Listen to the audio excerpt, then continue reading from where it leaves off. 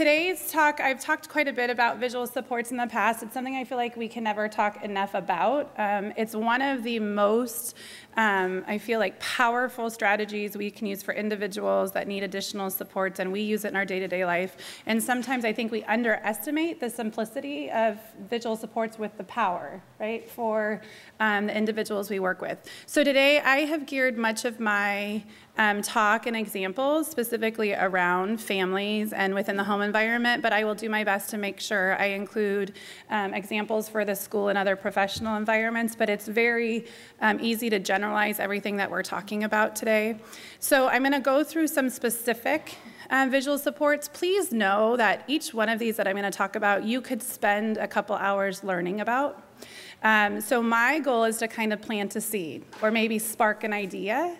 I kind of feel like if you leave here with a new idea or kind of an aha thought, or I had never thought of doing that before, then this hour and a half with me hopefully was worth it. That's kind of my goal. So there's a lot of ideas.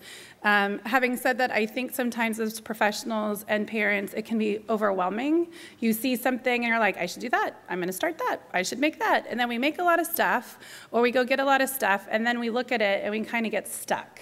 Has that ever happened to anyone? Or you search on the internet for ideas and then you wonder why you ever did that, right? Because you get more ideas than you need. So I think I just want to tell you, take this with general information. I try to provide a lot of samples. I try to give you ideas of how to apply it. Just be thinking the whole time, is there something that you feel like for your student or for your child or for your situation, could this work and could this be meaningful? And then think of how you could use that. So hopefully we'll give you some tips as we go through, but I know it's a lot of content and ideas, but I kind of wanted to give you an overview of what I view as some of the most critical visual supports. Sound good? Okay. So we're going to talk about, give an overview, like I said, different types of visual supports, and then also I'm going to spend some time talking about social narratives at the end. Social narratives, I'm going to give you resources to go get additional information too, but like I said, I'm introducing it. So we're talking about visual supports and social narratives. It's important to know that both of these have been identified as evidence-based practices for individuals with autism. Okay, so which means there's substantial research that shows that they have positive results in a nutshell. So when you hear evidence-based, that usually means there's been an assessment of the research available for each of these strategies, and they look at the different studies. And from those studies, we show that there's a positive impact for learners with autism for use in these with visual supports and social narratives. Having said that, these strategies are applicable to individuals with diverse skills and abilities and disabilities.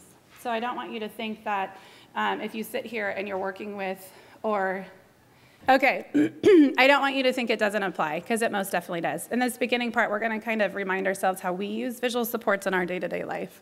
So we're going to start with a quiz. I hope you guys are ready for this. Have your thinking caps on and super hard. If you don't pass, I'm going to ask you to leave afterwards. Okay, first one, just go ahead and shout it out what this is. Anybody? No, nobody? Not the square, the word. But I love that you guys told me orange. That even goes to what we're going to talk about, right? Anyone? Okay, what is it?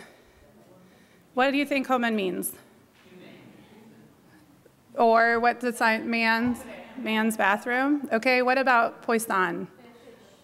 Look at you, smarty pants. What about Mélène? Woman? Let's see. What about now? What do you think it means? Art.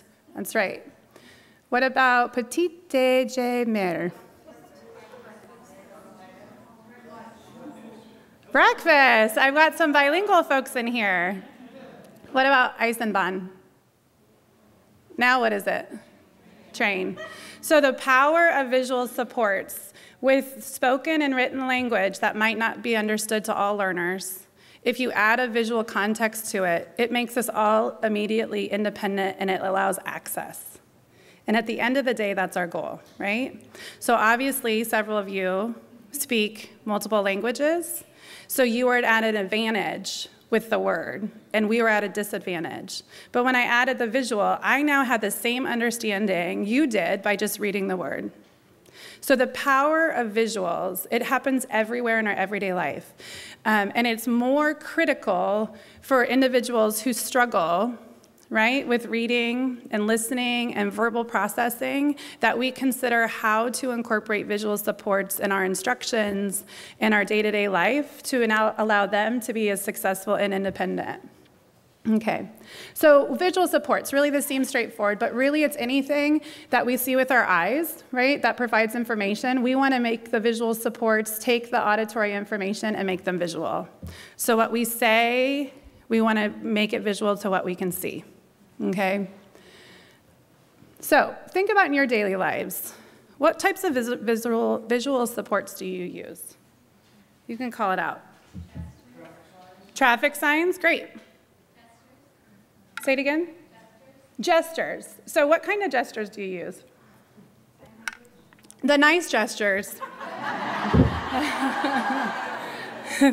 Sign, if you do sign and others sign, but do most of in our general community, if you're not around others that share that same language, is that something we typically use? No, it's when we have that shared language between us, right? So traffic signs, anything else?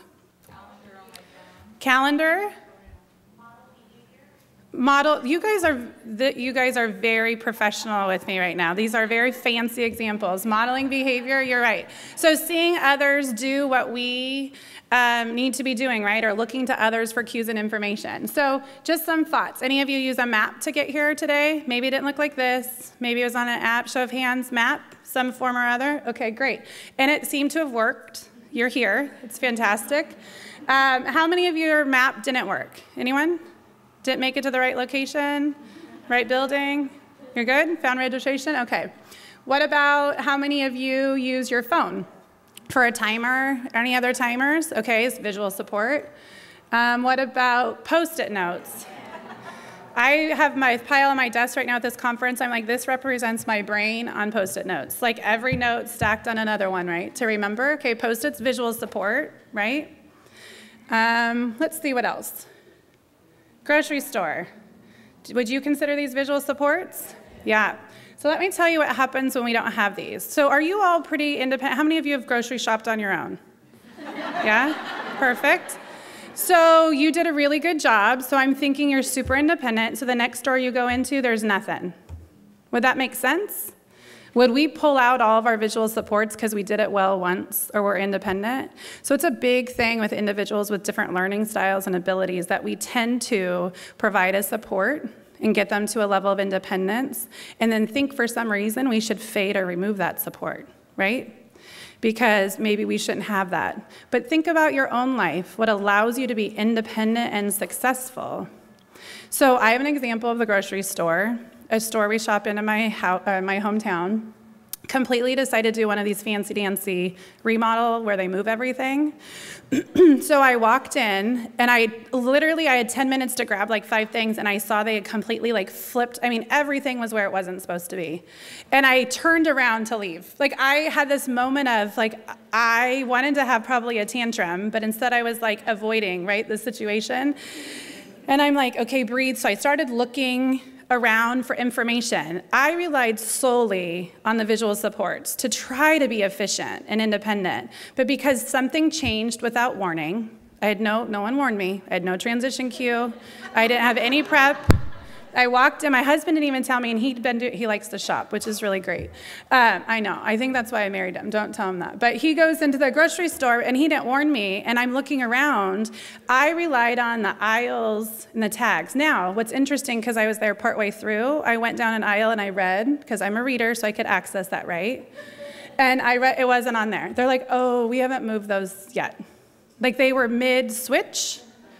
So I was using the visual support, and this is something that's super interesting for individuals of all disabilities and individuals with autism specifically. We know that there's a component where there's not a typical development for self-advocacy, knowing how to self-advocate. But because I have that ability, once I relied on the visual supports and they didn't give me the information I needed to turn to look to someone and ask for help, right? So I used appropriate verbal language and tried to keep my tone really nice and friendly, and I asked them where the heck, the bread went. So it's the component, it's the connection between our visual supports, right, and the other skills we need to teach all learners. Students, children, adults, the ability to access visual supports in our world around us, and then the other additional skills, we call them compensatory skills that support that, right? So if I can't find what I'm looking for, how do I ask for help? And so my goal always is to make this meaningful in our life. I feel like anything we do to work with individuals with differing ability levels, we first need to understand the power in our own life, because then we get the value in others. So without that, we think we're just making a visual or a help or a choice board as a thing. But we don't understand that a choice board we make for a kiddo is like our menu when we go out to dinner, right? So if we can really think about the power of visuals in our own life and how many things, right, we use our phone, to-do lists, shopping lists, that we know we need and we create independently, our goal is to teach others and show others the power of them and then teach them how to do that for themselves as well. So those are those components. So really our life is full of these visual supports. The phone, I mean, how many of you, a smartphone or device would be lost without, I mean, think of all the apps in there. I mean, check, there's a timer, thank heaven. The calculator, the to-do list. Oh, that's the best, right? Everything we have in that. But if you're super independent, so you've made your appointments, Amber, for the week, you know what you don't get anymore? Your calendar, right? Would we ever do that? Take away the visual supports in our own lives? No. So we need to think what can be also life-lasting and age-appropriate is also a big thing we have to consider when we're developing visual supports for our learners. So we know visual supports help assist with communication and understanding. They capitalize on a learner's visual strengths. That seems pretty straightforward. But if you have a learner who's really an amazing auditory learner, they probably could still benefit from visual supports, but the power might not be the same as those that have really a visual strength in learning or can access that independently. They provide lasting information. We're going to talk about this a little bit when I talk about the weight card. So they're concrete, right? You can see it, you can hold on to it, you can reference it, it's not fleeting. And it clarifies concepts and expectations. So you can use visual supports to really set some clear expectations for your kiddos or for your students or for anyone that you're working with.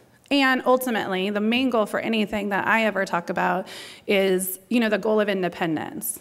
Our goal for any type of learner and student, typical developing or atypical development, is that we teach independent skills so they can be successful and follow their chosen path or their chosen interests. And so part of it is knowing you might have a student or a child that you're like, oh, we do all this. I have all this for him or her, but maybe you haven't taken the next step to teach them how to think of what visual supports they might need to create. Does that make sense? So maybe you've done an amazing job making them checklists or to-dos, right? Or you have a calendar for them or a school planner and you plan it for them, but they haven't taken the step of learning the value of that support and the skills needed to start doing it for themselves. So there's those two pieces to it. So really it's shifting our focus. It's pretty straightforward, but from telling, really I always ask, did we show? That's how I learn. Any of you learn by seeing? If someone rattled off, like, so here's what I need you to do. So I might have talked to many of you on the phone to register. If I called you and said, okay, you ready? But don't write any of this down. The conference starts at 7:30. You need to register. You're going to have breakfast. There's going to be some lunch. You have 3 sessions. You're in session 3, 11, and 12. You get, right? If I started doing that and I'm like, so I hope to see you there. How many of you do you think, A, would love me very much? Probably not, but also not get here. So really, we do a lot of showing, the emails, the reminders, the alerts, right? We have that built in. So really shifting our focus. Sometimes I tell people, like, just because we're talking more doesn't mean we're helping. We're kind of hindering sometimes. More information, but sometimes we feel better. Like, well, I just wanted to explain it again. Maybe we can show somebody so they can understand. So from shifting, from telling and showing. So a couple questions for visual supports. I get asked this quite a bit. How do you determine the best kind of visual support to use? So these are some basic questions to think about. Does your child reach for desired objects, right? Can they reach for, or does your student reach for desired objects? Do they point at photographs, right? Or look at pictures or people? Do they recognize? So that could be even like logos or food or cereal boxes or pictures and books, those types of labels. And then looking at pictures and books and naming objects. So the reason why we go through this, because you can use visual supports that are just the object themselves, and developmentally, that's appropriate for some of our learners. Or you can use photographs, right? Or you can use colored icons or pictures. So there's a wide array of choices available to you when you're thinking about visual supports that you can really walk through and just ask yourself what type of learner you're working with and adjust accordingly.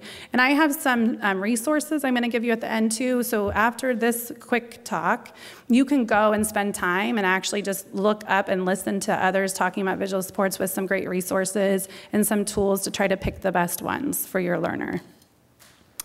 So there's a ton of visual supports, so I chose to talk about the ones I think are most critical and also pretty good bang for your buck. So not a lot of prep to do, pretty great outcomes.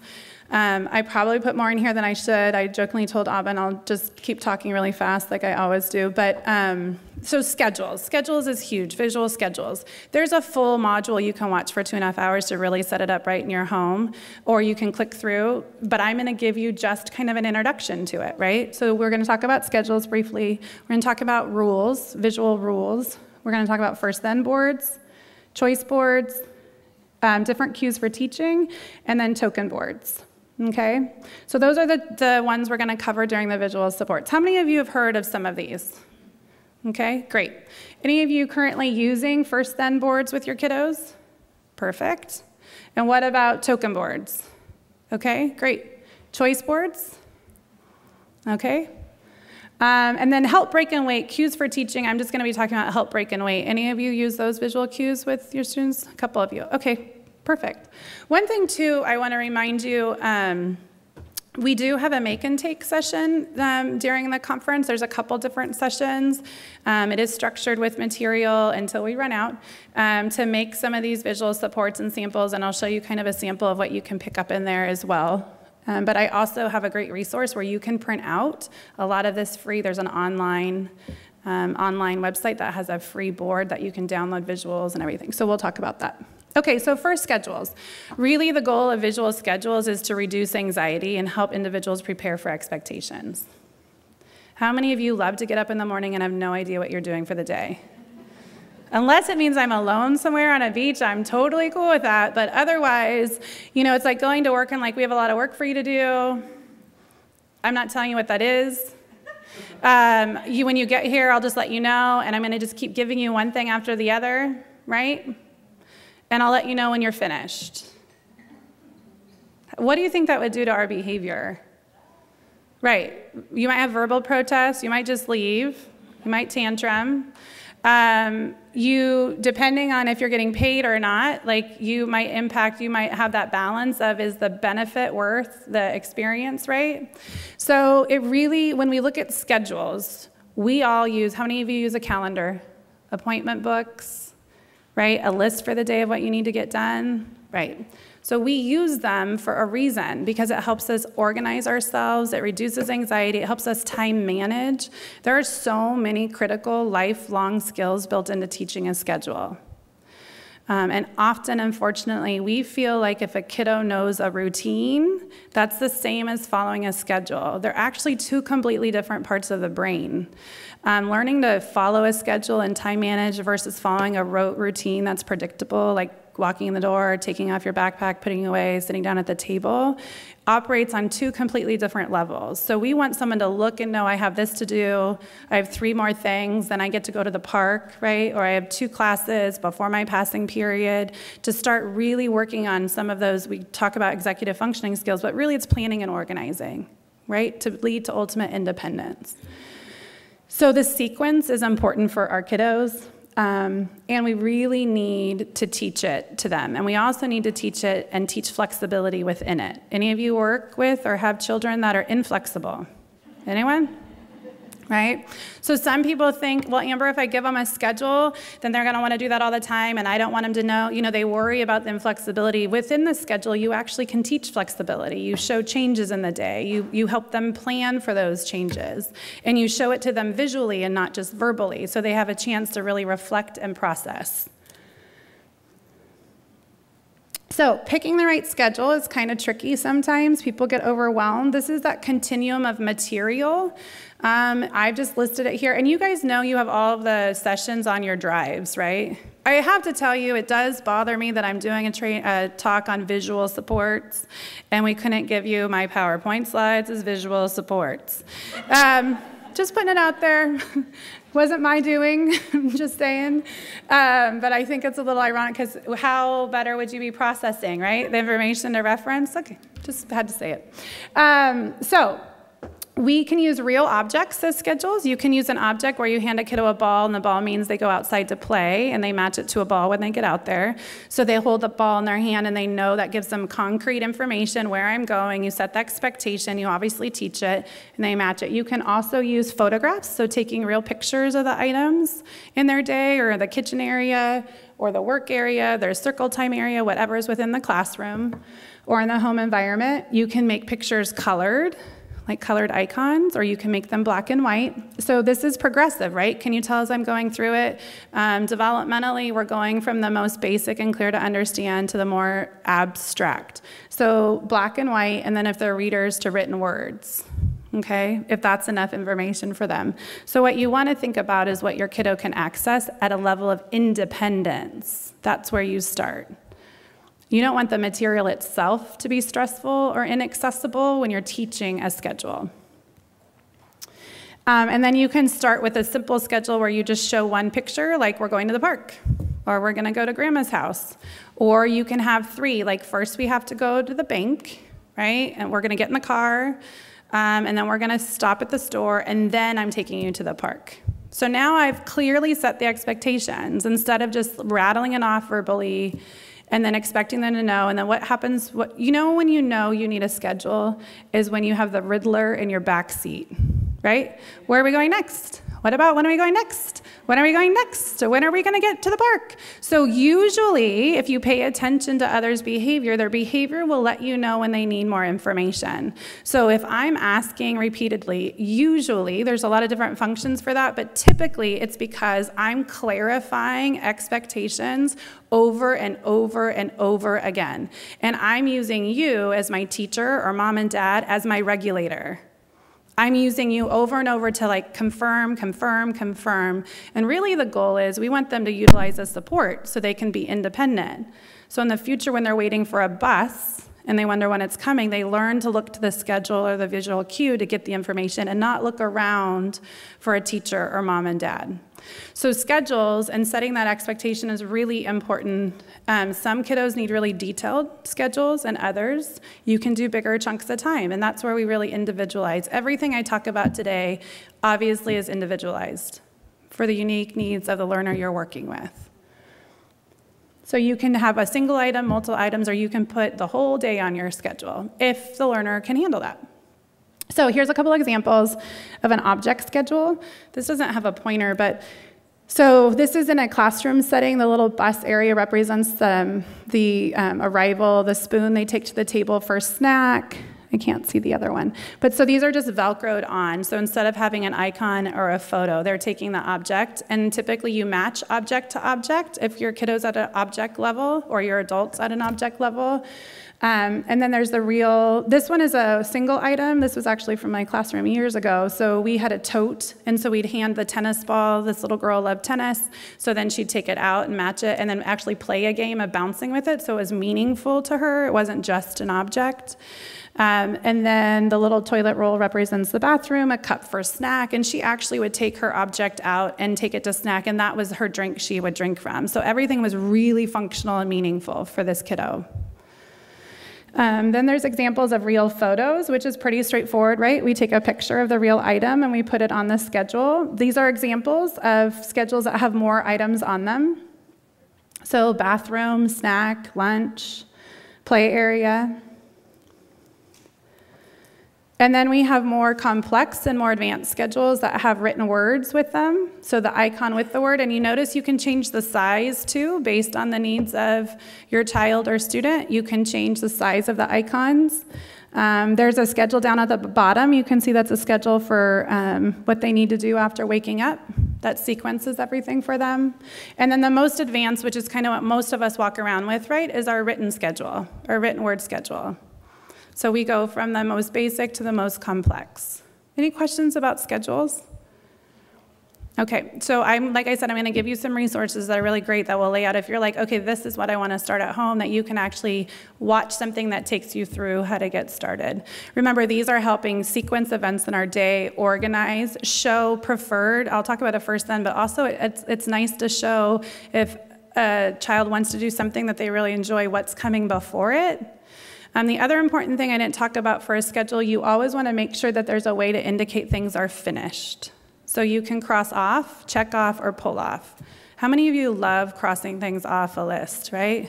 You know what I actually do? If I do something I didn't put on my list, I put it on the list, and then I cross it off. I do, and I'm like, look it, I did amazing. And then I still have all the stuff I didn't do, but I at least had a visual to show what I completed.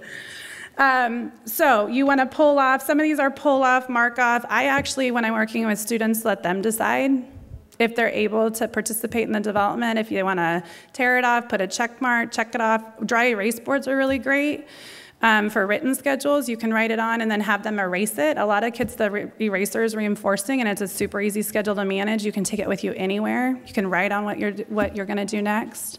So there are a lot of different things you can do with schedules. So a couple of things. These are going to be consistent, but you need to determine the type. You want to figure out where you're going to keep it in your home. You need to make a plan. Really, my goal is to teach you to make a plan. So think about the plan before you ever start using a support. Or sometimes we get frustrated, overwhelmed, or it seems like impossible to complete. So think about your plan first. What's important in your home or in your classroom? What do you think the schedule should look like? Where are you going to put it? Can they carry it with them? Should you hang it on a wall, right? So have that in place, and then think about what you're going to make and put it together, and then really take the time to teach your child how to access it. Make it fun. Start really simple. So when I'm first teaching schedules, I'll put like 3 things the kids love. Look, we're going to do Legos. We're finished. Take it off. We're going to play with the baby doll. Like not like we're going to go to the dentist, and then you're going to go grocery shopping, and then get your hair cut, because those are all things they love. So you want to connect it, right? All of our learning, as humans, our learning experiences are shaped by the value and the reinforcement. So when we're first teaching any skill, if we can teach it in a positive reinforcing, the odds of it being something they're going to access and attend to is greatly increased, okay? All right, so rules. Rules is really simple, but important. And a couple things I just want to highlight in this category. So rules, you show the expectations of the setting or the activity. You state the expectation in positive language. This is probably one of my things. I have a few, I'm sure. So use loving hands and feet, say please and thank you. And these are family rules I took to share. Use nice words, share, listen and do what I'm told. Versus no hitting, no yelling, right? No stealing. Do you see the difference in the language? So when we're looking at teaching new behaviors, we have to be mindful of the language and the focus of our language. So if I'm always talking about saying the word hitting, like stop hitting, no hitting, how am I giving any airtime to what's expected, right? So okay, she doesn't want me to hit, but what the heck am I supposed to do? He's got my toy, right? So if I just say stop hitting, I'm doing what I know. And so when we're teaching new behaviors and setting expectations, the expectation shouldn't be a removal of a negative. The expectation should be the positive. Does that make sense? So nice words or help or ask for help instead of stating no hitting, no kicking. And that's a big switch for some folks, the language, but our language is powerful. And if we're using the word hitting all the time when we're talking to a kid and we're not talking about the other things they can do, like ask mommy for help, they're never getting that information. So that's just one big thing for setting expectations. I always say when I go into rooms, well, it's really clear what they can't do. What should they be doing, right? When I look in classrooms, a lot of classrooms are like, do not get out of your chair, do not talk when the teacher's talking, those types of statements.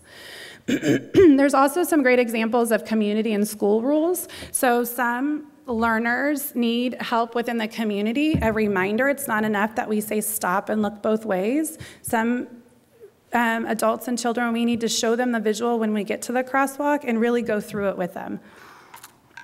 So you might have rules for that. You might have rules for getting in the car or for different events and activities. So think about your expectations and what you want to show within the rules. So those are pretty simple. Some families post them on their fridge, right?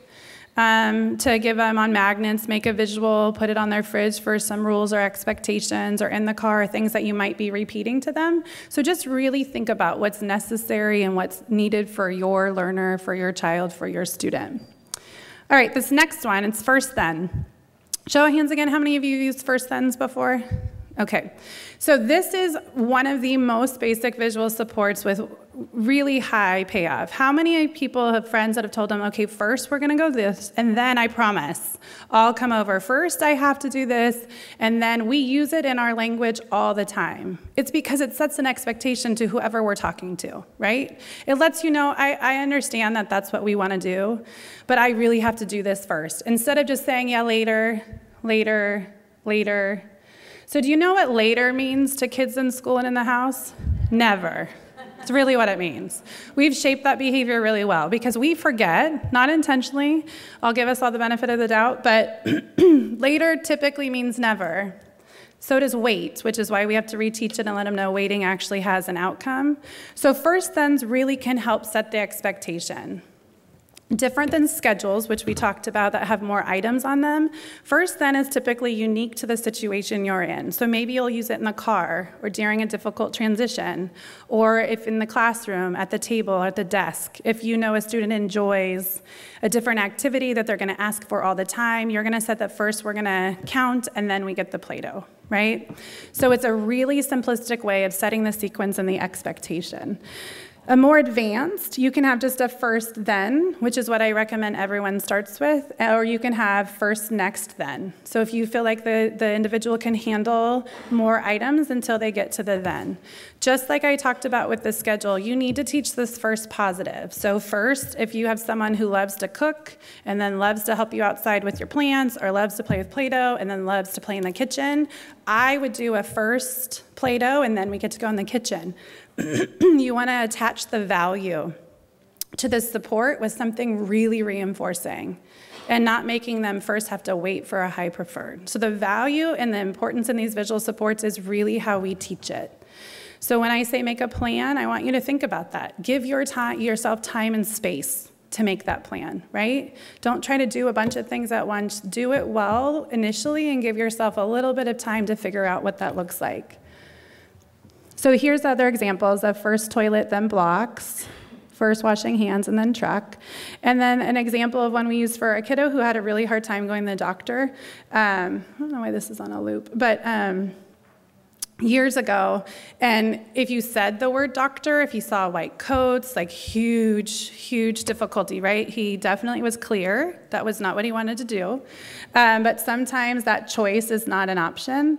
So he was obsessed with McDonald's fries. Obsessed. So initially his mom would say, I tried telling him first and I promise I'll get you fries, but then the entire time, I can't get this to stop, the entire time he would just be like, fries, fries, fries, and it became like a huge, because he didn't feel like people were really honoring his request, right? So we came up with a basic first then, and we just did a drive-by the doctor's office. We got in the car, we're like, first car, then hi doctor, then fries. Like it was super quick. And then we added time and expanded what he was able to do. So think about your child, your student, and maybe there's situations where they could really benefit from clearly seeing what you're saying. Remember, we're trying to take what we're saying and make it visual. There's a really great app called the First Then Visual Schedule. This one I think is a paid one. I do have a couple resources at the end that aren't paid. But this one I really like because you can take your own photos. You can use it as a schedule. You can label it with what you want. You can embed videos in it if you want them to see what's happening. So you can do a basic first then. You can do a full schedule. They can swipe it and it can go away. Yeah, so it's great. And it's called, I think I have a First Then Visual Schedule HD. Just one that's easy to use. I've got responses from families that this is one. There's a lot out there, but this one seems to be pretty user-friendly. All right, so if that's something, or you use your phone or you have it with you, and that's something that your child or student or learner can access, that might be more realistic to have with you. So same type of information, right? When we went over the schedules, really identify those activities you feel like this would be beneficial. The first picture is usually an activity that they complete. The next is the preferred. You're going to want to teach it in a positive setting. You're going to make it really fun to start with, and you need to be consistent. So you need to make sure you honor the first then, because we don't want them to think first then means never, right? We want it to have meaning, and the only way we give it meaning is by kind of setting the deal and then honoring it with them. And that means they get to do the activity. We'll talk about visual timers in a little bit, but something people do too, they'll attach a timer to the item that they're waiting for, so that gives the individual more information about how long they can expect to be able to play on the computer or play with the iPad. All right, our next visual is choice boards. So choice boards, really, I talked about earlier, menu, right? When we go to restaurants, that's our choice board. Starbucks, and they change that choice board all the time, make it really visual and appealing. How many of you have ordered something on a menu you didn't plan to because it had a really cool picture, or it looked really nice, right? The power of visual supports. So all of a sudden it gives you information like that's available. I didn't know it was. It looks really great, but if I saw it in print, I'm not sure I would have ordered it. But when they make it look amazing with like all the whipped cream and toppings at Starbucks, and I was going in there for some skinny coffee that I should be drinking. So the visual, there's a reason why it's in our whole world, right? It gives information, it draws our attention. So choice boards, like anything else, are important for learners who need to have clear information on what's available. Choice board sets that expectation. Some families use these within the kitchen, the mealtime, the home, and snacks to identify what are available options. Choice boards can be used for movies, what they can choose to play with. In school settings, a lot of teachers use them in circle time or art. So can we give choices verbally? Sure. Can some learners access that? Of course. But when you start having a lot of verbal information, and if you have an individual who that's not a strength to get all that auditory information and also complete something you're asking them to do, if we can take that information we're saying and make it visual, the odds are we're going to increase their access, and ultimately our goal again is independence. So we want to know. We also want to teach them when they go to a restaurant to understand that that is their natural world choice board. You look for what's available. When I go to sushi, I typically can't order mac and cheese. Although, there's some really interesting restaurants out there nowadays that have like burgers and sushi and Thai and everything wrapped into one. Have you noticed too, like in the big restaurants, BJ's, they use the photographs, so adding additional content. Could you imagine on these big restaurants if they didn't have visuals to go with all that text? Because their menu's crazy, right? Color coding. All of that is for typical learners and typical adults to access information and access it quickly. So for choice boards, you think about what that might mean.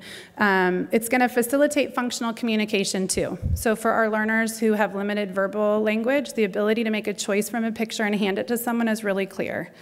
Just like our activity in the beginning, right? Some of us didn't know the words and didn't speak multiple languages, but as soon as the picture was there, if you handed me the picture of breakfast, I would know you were asking for breakfast. And might not have otherwise understood it if you were just talking or stating the word in a different language. Also, it places the decision and control with the child and the learner, and that's really our goal.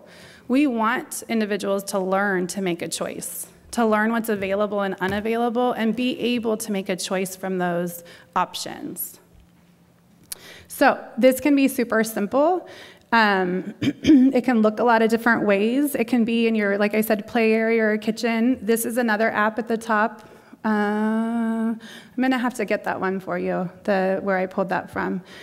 But you can download like options for lunch to choose from. You know, in the cafeteria, for those of you who are teachers or professionals, when they go in, there's a list or it's read aloud. For a lot of our learners, that's hard to access. They don't know what that is. But if you have a photo and you actually can show them, this is available for lunch, we actually get to give them the same choice everybody else is getting.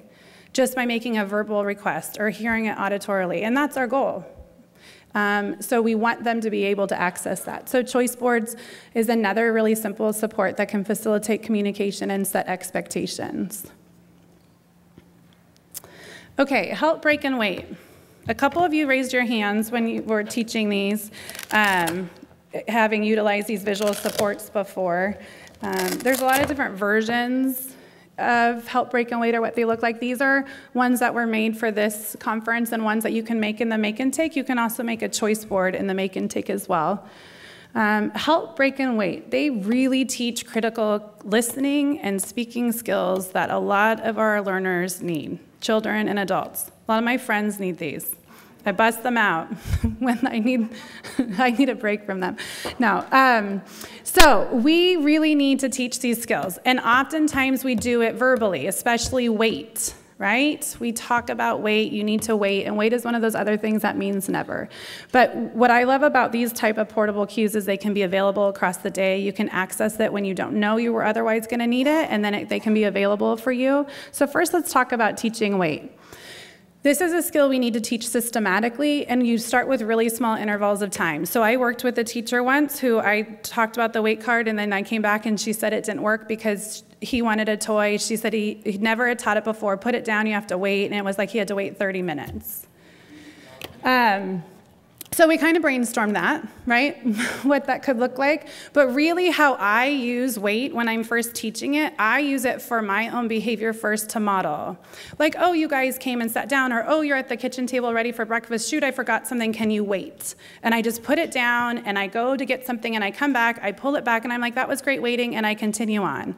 If I'm teaching a lesson in a classroom, I'm like, oh, can you guys wait? I forgot my pencil over here. I put it on this. So I pair the visual with waiting when it has to do with my behavior and me not asking them to wait for something that's preferred, right? Because once again, I'm trying to make the connection, the association between the visual support and the meaning behind it. And I don't want to have to deal with a competing behavior because my goal is to be supportive and positive and for them to buy into the visual supports. Then you're going to end up doing it with the learner, the adult or the child, in this situation where you feel like waiting is really difficult, that they're struggling, or their inability to wait is limiting their access to other activities, right? That's our goal.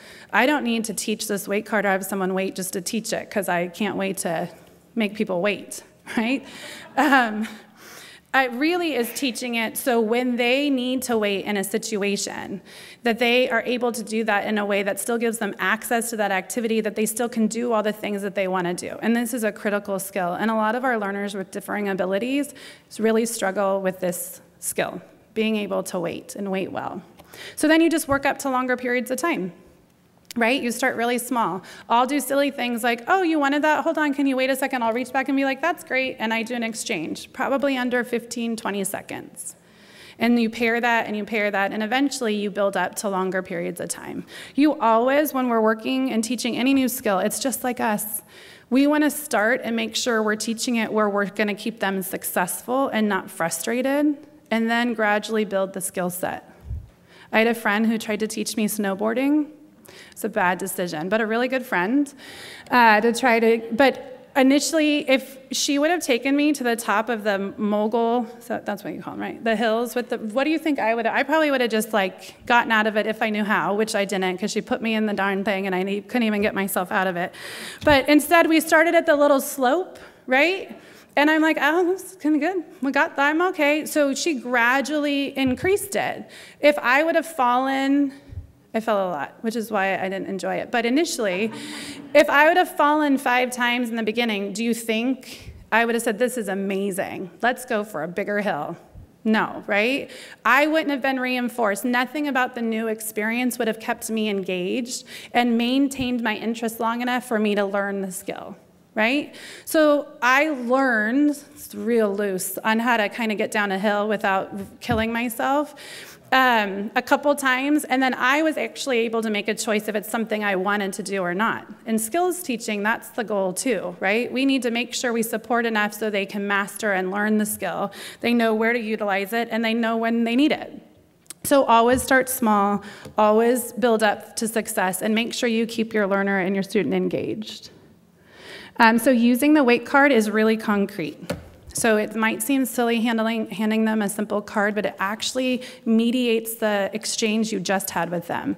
I heard you, you wanted something, I understand, I'm gonna ask you to wait. And then you take the weight card back as an exchange when they're able to access the activity. So instead of it kind of being this really abstract process of I ask for weight, or I ask for computer and my mom told me I have to wait and I don't know what that means. I don't know if she even remembered. I don't know how long. You're really incorporating a concrete visual support to help with that process. You can also put the item, like this picture shows, on the top of the weight card, what they're waiting for to remind them. A lot of families put it on their fridge, like if kiddos have to do some chores or have some homework to do first. If you're using the first then, you could do that. Or if you wanted them to take a break, like say from video games, you could put that on here and tell them wait and attach a timer to it. And then if they come to you and like, can I have it now? You can be like, I don't know, you should go check the timer in your weight card. So once again, they're using the visual support to get information and they're not using you to get that information. And that's what's gonna lead to greater independence as they get older. So here's an example of the time timer. Anybody have this time timer? So timetimer.com is the source here.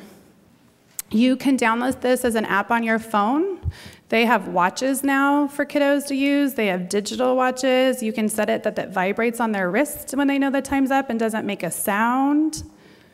Oh, I did not put this on a rotating thing.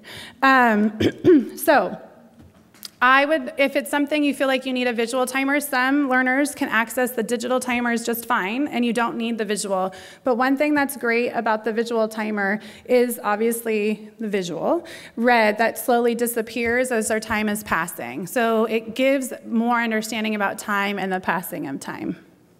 Okay, break card is another one. Very similar teaching practice to weight cards, so I'm not gonna talk through that again. It's the same idea. You're going to wanna incorporate it really systematically. Using a break card is often used with individuals when they're learning to self-regulate. But first we have to teach them how. So really using the break card when you identify that your child or student is having a difficult time in a specific situation, that they might need a break away from something before they come back. Oftentimes, the visual alone is enough of a cue once you teach it for students to really kind of understand that they can walk away, they can go outside, they can go sit in a beanbag chair. If you have a quiet and calm place within your home or in your classroom. The goal really with teaching the break card is to intervene before the learner is really upset and already kind of agitated. It's harder to intervene when we're more in the cycle than it is earlier, so really paying attention to those early cues. Teaching break too, I would teach it in really small ways first. I wouldn't ever purposely sabotage and set up a situation that would be frustrating, but if you know when's coming, I would kind of front load and be like, you know, when we get out there, if that dog's out there and it's really upsetting, you can take a break. You can just show me this and we can go take a walk, or you can walk inside and you don't even have to say anything. One thing that's really powerful with the break card with learners I've worked with is it takes out the need of written or verbal information. So instead of someone having to come and tell me, you know, Amber, I need a break, I'm really mad, I'm gonna go inside. Odds are if they had that ability in the moment, we probably wouldn't be considering a break card, right? If I had an individual I'm working with that could do that and tell me how they're feeling and then ask for space appropriately, they probably already have a pretty well advanced ability to self-regulate. So the break card allows some learners to be able to hand it or to give you some sort of sign or cue to let you know they're kind of reaching their level, they need a break, and you've had a previous agreement that they can go take space in a safe spot. I had a learner in high school who obviously I didn't use this card with.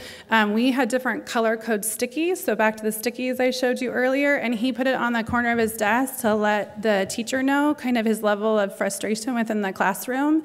And he had a little sticky system, and it didn't look different on his desk. None of the other students around knew. And we kind of taught it to him and modeled, he practiced it. So when he had a sequence of the sticky cards he put on, the teacher knew that meant he needed a break, and she would just nod, and he was allowed to get up and go outside. And he kind of had a set thing. He could walk around campus or do 10 wall push-ups. He would go to the office and ask them if they had anything they needed to shred. So it was something, obviously, we taught over time. That just didn't happen because we pulled out a sticky. But it's really identifying the needs of your learner first and where they might need help and might utilize this visual support. Last one for the teaching cues is the helping hand. So the helping hand is just really an ability to communicate that they need help without using spoken language. So this would be a speaker skill. So meaning they hand you the helping hand. I think I dropped it. They hand it to you when they need help to let you know they need help if they're unable to verbally request help, either because they don't have verbal language or because they're really frustrated or upset. I have some classrooms we've utilized this support, and then a gen ed teacher for first grade put it on all the kids' desks, and they moved it from the left corner to the right, and then instead of raising their hand, and when she walked around the room, she knew who needed help, and just incorporated it that way to manage it. So there's a lot of these supports that can be used across settings. So same thing, you're going to teach the helping hand and model it like you would the others, especially the weight card. Having it on their desk or in the kitchen or in the bathroom or in an area that's frustrating for the individual is also a reminder to the learner that they can ask for help. So the ability to know, our ability to know who we can ask for help requires perspective taking, which for some individuals is not fully developed. So it means I need to know that you might have more information than I do. If any of you had to ask for help today, how did you know who to ask for help? Anyone? How'd you know? They had like this blue shirt. Oh, like Miss Becky in the back and Jessica?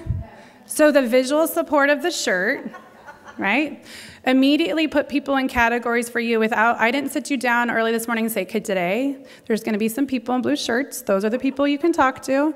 We didn't have to do that because the power of the visual and the color and the association with check-in immediately triggered, and you knew that those were people that maybe might know something, hopefully.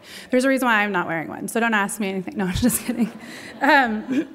So we go to those people and we ask for help and we self-advocate and we know that we need to get that help, right? So there's that reminder to know who you can go for. For some of our learners, they might not know that the people in the blue shirts, they don't have that perspective that they might have information because they lack that. They don't understand who they can ask for help. So sometimes we have to first teach that, like who you can ask for help, who has information you might not have.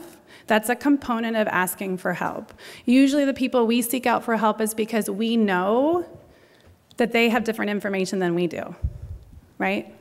There's a reason why when I need help with my phone, I go into the AT&T store and I don't go next door to Wells Fargo. Because I have a lens and an understanding that when I go in here, these people on this counter, I have that perspective that they're gonna know hopefully more about my phone and they can help me, right, than anybody else. So that goes along with teaching help, and we need to remember that for some of our students. Some of our learners and some of our children might not be ready for this because we first have to teach them, what it means to even know who to ask for help. And then token boards. So this is just, I included it in visual supports. It's just kind of a brief introduction. It's usually connected a lot with behavior teaching and behavior interventions and increasing positive behaviors. We do have token boards you can make in the make and take as well, but really it's a visual cue to show progress towards earning something, a positive reward. So it's really visual for an individual to understand how much they need to do or how much work they need to complete, how many tasks they need to complete to earn a reward. So tokens are earned by engaging in desired behaviors. I really encourage not to remove tokens once they're earned. So it is an intervention and a strategy, but for most learners, I believe once it's earned, it should be earned.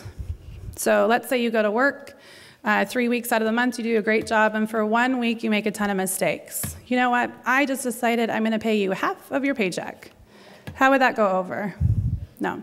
Response cost and direct response behavior, long-term shaping behavior, I think we need to think about if it's earned and it was an agreement and we had a contract, they get to keep the token. Maybe it takes you a little longer to get the next one, but you definitely earned that first one, right? So sometimes, unfortunately, when we have tokens that are being earned and then a student's having difficulty or a child, we tend to be like, oh, you just kicked again, you lost that token. Oh. Typically doesn't work well in this situation, and we're not doing a lot of teaching, right? We're not doing a lot of teaching and working on shaping that behavior. So think of token economies and reinforcement as positive, which means always giving, and I would be really, really, really cautious to remove things that have been earned. A token board I view as a contract you enter into with an individual when you set it up. So if they say, Mom, I want to go get ice cream, and you say, okay, that's great. Remember, we have these 5 chores, and when you finish those 5 chores, we're going to go get your ice cream. And you have a picture of ice cream, and you have the 5 dots.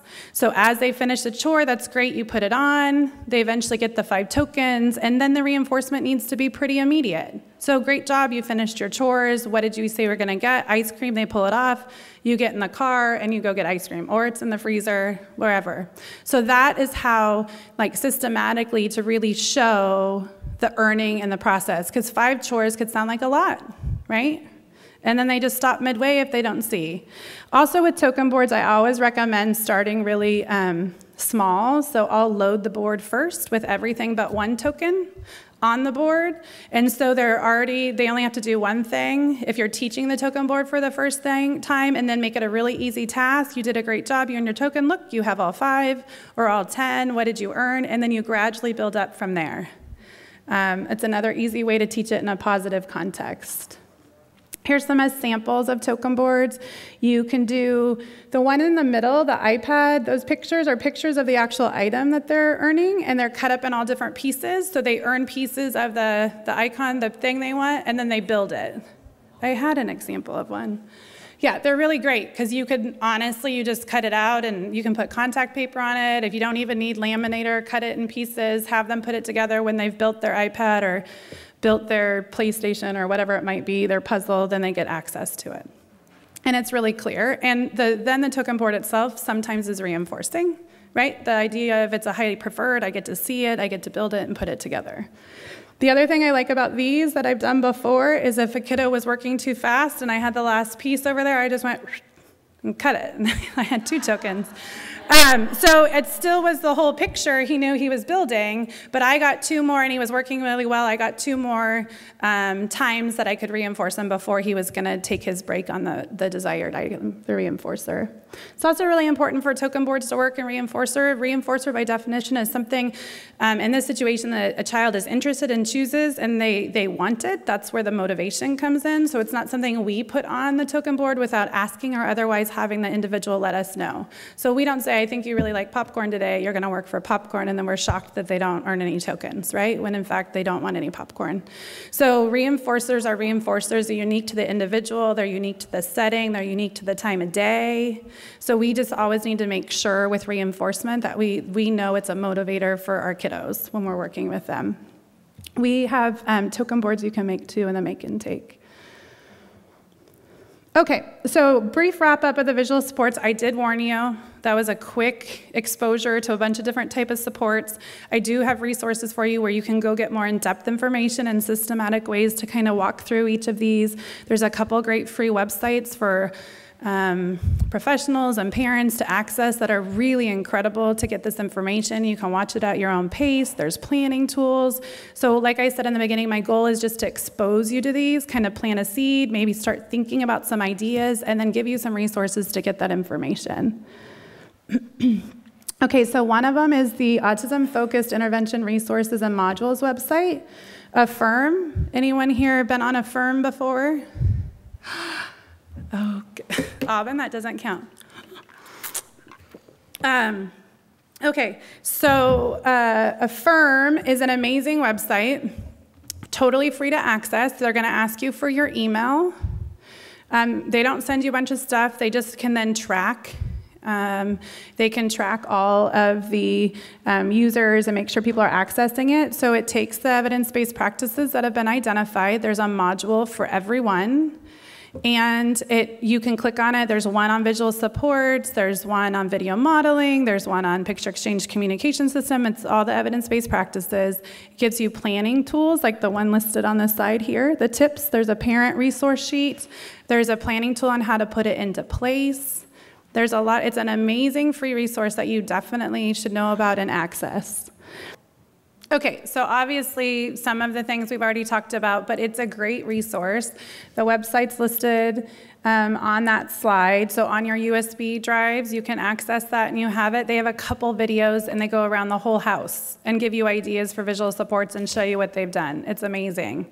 So I definitely would check out that website. So those are a couple resources for visual supports. The Affirm page modules, like I said, it's not just visual supports. That happens to be one of their modules. They also have one on social narratives, which I'm going to briefly talk about right now. And then I want to make sure I leave enough time for questions and to show you some other resources. So social narratives, really the goal of the next couple of slides is just to kind of give you an idea of this tool and this strategy, and it might be something that would be meaningful to utilize within the home or school setting. How many of you have used social narratives or social stories before? Okay, great, great. How many have written them? You've written them? Perfect, okay.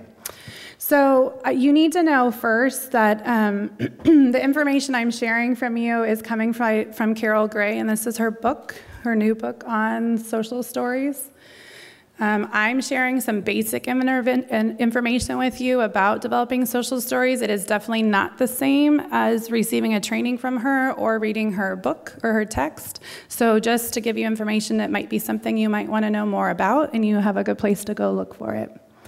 So social stories, I love them because I feel like they create a snapshot for a situation that could be difficult for a learner to process. It's like, I tell people to think of it as a visual snapshot, if you will, setting expectations of a situation that's about to happen. So you really identify some things within that context and situation that we really feel like the learner would need to know to understand and identify the expectations, and then their choices within that setting.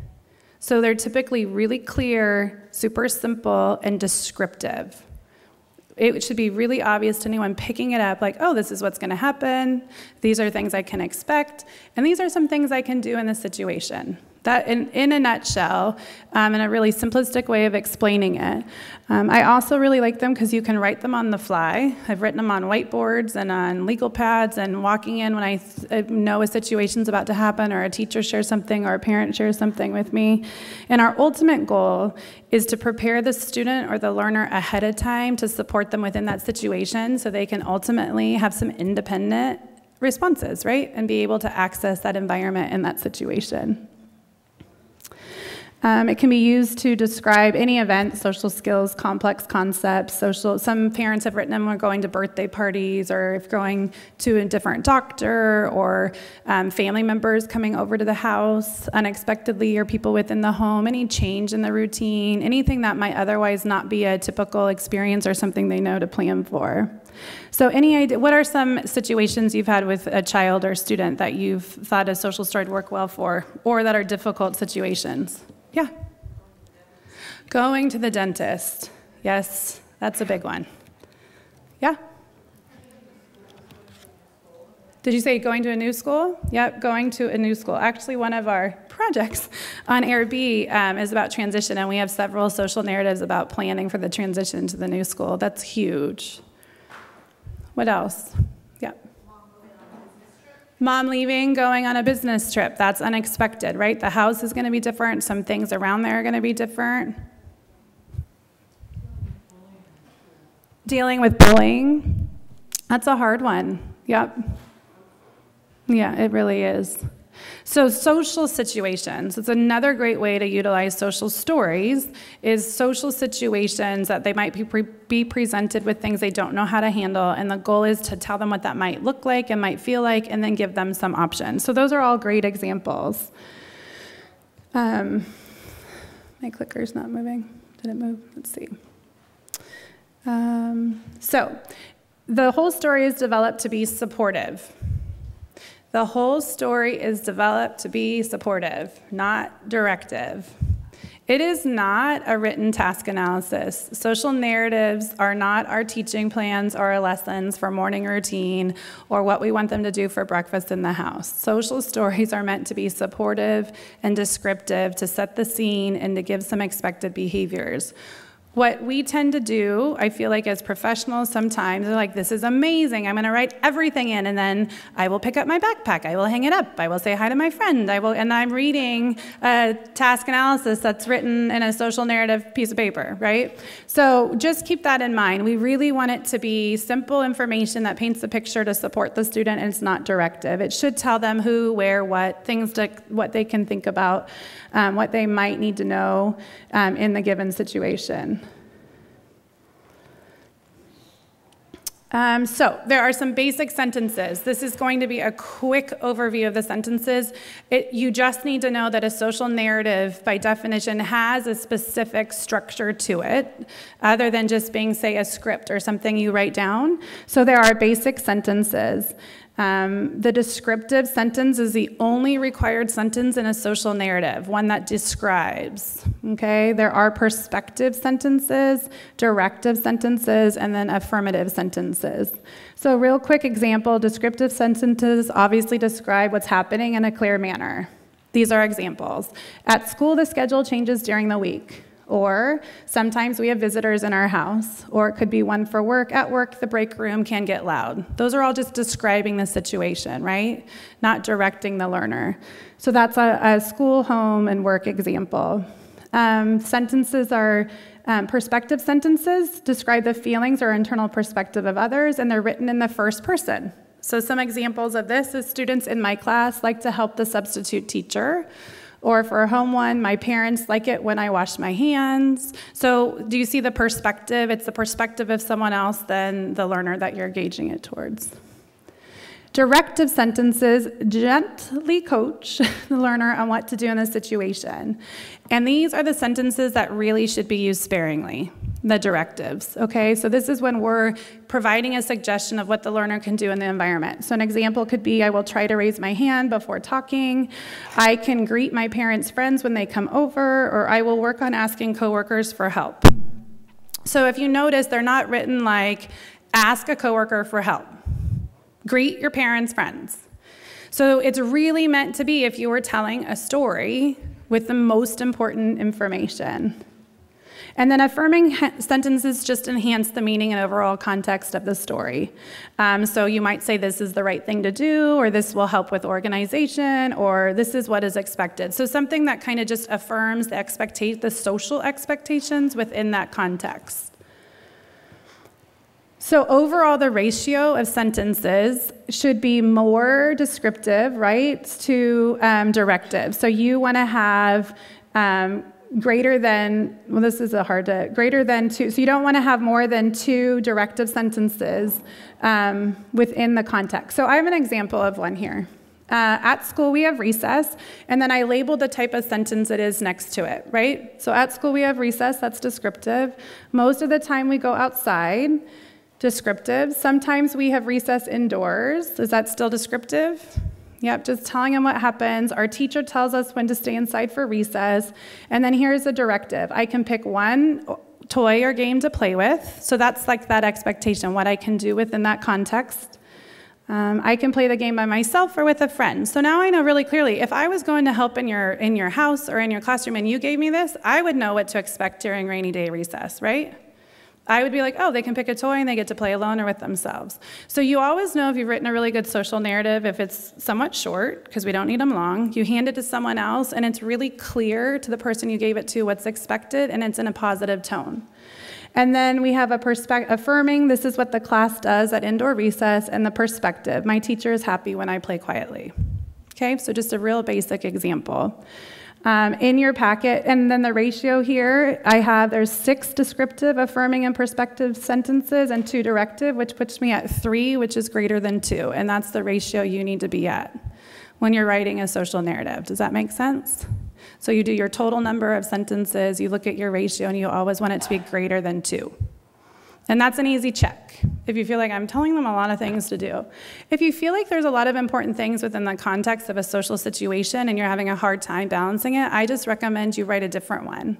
Maybe there's different parts of the social situation you want to break it apart, okay? So in your packet, you have a sample story for home as well, and you have a sample story to go through and really kind of practice. Really the most important part is that you're patient, you have a reassuring quality, and it teaches social understanding over rote compliance. That's why we have the affirming and perspective. We want them to understand the context and why maybe greeting someone who comes to the house is important. We just don't want to have them do it. How many of you love being told to do it and you're not told why? Anyone? Right? But sometimes I feel like we don't necessarily embed that in our teaching with our children and our students. We forget the why, the context. We just kind of teach a skill. But we know for lifelong independence, the skill taught within the context is what is functional and meaningful. And if we can make it functional and meaningful, we're going to have a greater impact for lifelong independence, knowing why something's happening. So when you think about just things to consider as some takeaways, does your child need additional visual cues, or is there a story to make something more meaningful, right? You can add visual supports to the story. I have a lot of families that take pictures and then write the sentence underneath. I just had a family write one about meeting new teachers at school and had like, I'm going to kindergarten, there's new teachers, those are all descriptive. And the one directive was, I can say hi when I walk in the door and find my desk. But it was really a great way to kind of expose them to the transition to the new school. So adding visuals, like we've been talking about, can be really powerful. Social stories can be read to the learner, or the learner can actually learn to access and read them. We do recommend that you teach, and Carol goes over this in great detail, but this is like a lesson that you'd be teaching anything else. You set time up, you plan for which social stories are important, you have them read it ahead of time to prepare, so if you know there's a substitute teacher, or you know there's visitors, you don't do it right in that moment, you kind of front load it. You're really setting that stage, and usually if you have readers, they can go through, or we have kids at the end, they're like, rainy day recess is coming, I can pick a friend or not, I can pick a toy, and the idea is you're creating something that's external and unexpected to be more internal, and they can process and know some of the expectations in that moment without needing to access you for that information again. That's really the goal, really trying to give them that foundation. There is a great app for adding visuals to your story. I will make sure I have the, resource on the next one. Also on the Affirm modules, you can watch an entire module on social narratives to go through a planning checklist, writing it out. It has the grid on how to include the sentences and the types of sentences. You can actually, if you Google Carol Gray on YouTube, you can see a presentation of her talking about social narratives and get more information on that too. And here's some of the apps. These are included too, but these are great ones. So there's Social Story Creator, there's iCreate, and Story Maker. So final thoughts, social narratives and visual supports can target a variety of skills. Hopefully that's something as a takeaway from today. You can target a multitude of different listener and speaker skills and teaching skills. We really use visual skills to draw the learner's attention to relevant and important information, and teach them to access all of those visual supports you identified when we first started today. Flashing lights and traffic signs and cones out, really learning to pay attention to the visual supports in our everyday life, and then adding the extra level of visual supports that you feel like your child or student needs. These strategies can be easily practiced across the day. I definitely encourage you to think about functional and meaningful. When is it meaningful to teach weight? When is it meaningful to have a choice board, or functional for your student or your learner? Make sure it makes sense in the context. And then always modify any supports to meet the unique individual needs of the learner. So it can be objects like we talked about, photographs. It can be visual supports like Post-its or highlighters are pretty powerful with our kids in classrooms to draw their attention to relevant information. So really consider what your child or student needs when developing the visual support. It is not a one-size-fits-all. If you made one schedule for one kid, that's that kiddo's schedule. That's not the schedule everybody else in your room should get. Or if your neighbor has a child and they made a schedule and they hand you that schedule because it worked for him, I wouldn't expect that same schedule to work for your child, right? If they have very different needs. So really think about your child or your student when you're developing this, and that's when you're going to see the greatest positive impact. And give yourself time to plan. Right? Plan, learn how to use it. If it's difficult at first, don't kind of throw it out. Try again. The UC Davis Mind Institute was created in 1998 with a promise to find cures for neurodevelopmental disorders. Every day, our physicians and researchers come closer to fulfilling that promise. Their groundbreaking research on autism, Fragile X syndrome, chromosome 22q11.2 deletion syndrome, ADHD, and other brain disorders are helping children achieve their fullest potential. Please visit our website to find out more about current studies, upcoming events, and how you can help make a difference.